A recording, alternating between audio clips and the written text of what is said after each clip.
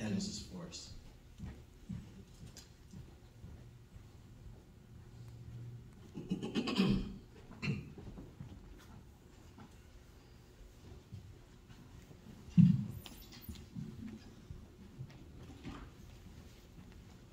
The Bible's message brings joy, hope, and refreshment to both the teacher, student, and all who will listen and apply God's word in their life.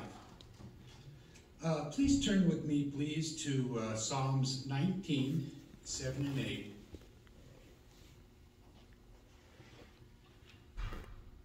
It reads, "The law of Jehovah is perfect, restoring strength. The reminder of Jehovah is trustworthy, making the inexperienced one wise. The orders from Jehovah are righteous, causing the heart to rejoice. The commandment of Jehovah is clean, making the eyes shine.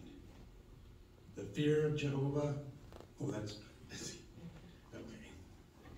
So, no matter what our capabilities are in the preaching work, whether we pull 1 hour or 80 hours or even more, and in spite of some of the animosity that we might receive, we all have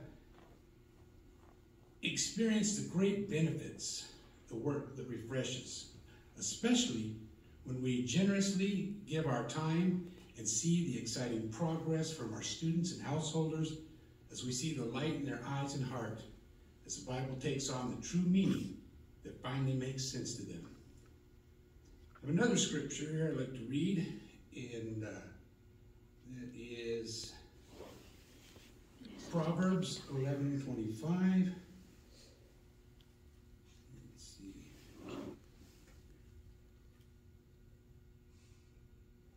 Proverbs 11:25. There we are. It says, "The generous person will prosper, and whoever refreshes others will himself be refreshed." So it's pretty true to form, isn't it? So I am sure we all have experienced this type of two-way encouragement. John 4:34, it states that Jesus likens the preaching work as a spiritual food, just as important as the physical food that we consume to stay strong and nourished. You know, sometimes during the field ministry meetings, the conductor asks for recent experiences from our brethren that may find invigorating as they relate the local experiences that show us that this work is guided by the angels and Jehovah's Holy Spirit. And in our hearts, we know is nothing less. And in turn, our students or householder is given hope of a better world coming and the end of a corrupt system of government controlled by Satan and his demons that has brought death, suffering, and destruction to the earth since Adam and Eve's fall. Let's consider the experience of one sister that said, "The ministry is refreshing because it gives my life direction and purpose." We not all felt that way after the call? And she goes on to say that personal problems and everyday stresses fade into the background as I share in the field service. I know I felt that way, and I know that many of you have felt that way more so.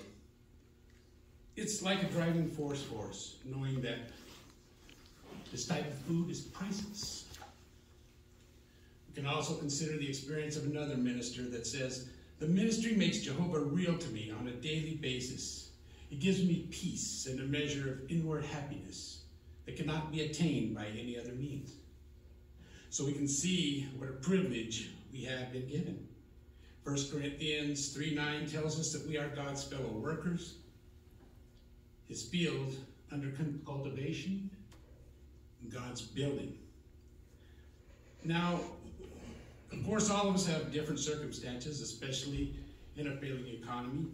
A family head may have to work 2 jobs, and they may not be able to do what they want to do. Therefore, the preaching work may be limited in the formal setting, but some of the best calls, they tell me, come from the informal setting. Nevertheless, one thing you can be sure of is that Jehovah will draw the rightly deposed to you in whatever setting the situation calls for. So in Colossians 3:23 it says, whatever you are doing, work at it as whole soul, as for Jehovah and not for men.